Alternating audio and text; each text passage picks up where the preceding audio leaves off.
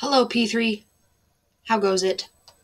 We are warming up our subtraction brains this morning by practicing with this subtraction problem. So first we're going to subtract and then show how to use addition to check your answer. So we should not just do this problem. 0 minus 0 is 0. 2 minus 4. Oh no! The bottom number is bigger. Bigger bottom. Better borrow. So the 5 becomes a 4. My 2 becomes a 12. 12 minus 4 is 8.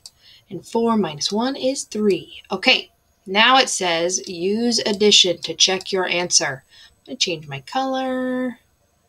Addition. Yeah, addition's green. Okay, I'm going to use these two numbers to see if they add up to this one. My answer plus this other part. 380, which was my answer, plus 140. And if I was right, if my answer is right down here, then I should get 520. Let's check. 0 plus 0 is 0. 8 plus 4 is 12. Then 3 plus 1 is 4. Plus 1 more is 5. Booyah!